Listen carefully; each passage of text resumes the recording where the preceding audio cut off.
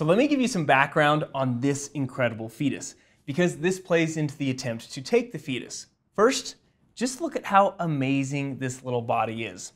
You can see the developed limb anatomy, the little ears, facial anatomy, and if I continue to rotate around, the formation of male genital structures. You can see the umbilical cord coming across here, and if I continue to rotate even further, here's the placenta. Now we estimate that this little guy is about 26 to 30 weeks along, so knocking on the door of that third trimester. And pretty much once you get to the third trimester, all the body structures have formed, and so things are just getting larger from this point on. But isn't it just mind-boggling that we were all this small at one point?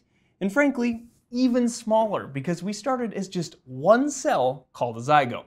But what's also interesting about this little body is that it's over 40 to 50 years old. So again, we don't have a detailed background on what actually happened. We don't know what the specific complication of the pregnancy was, if he passed away prior to, during, or after birth. And we also don't know what happened to the mother. But when you think 26 to 30 weeks in the year 2025, there are plenty of babies that survive if born prematurely during those 26 to 30 weeks. And so it makes you wonder, had this happened now, would he have survived?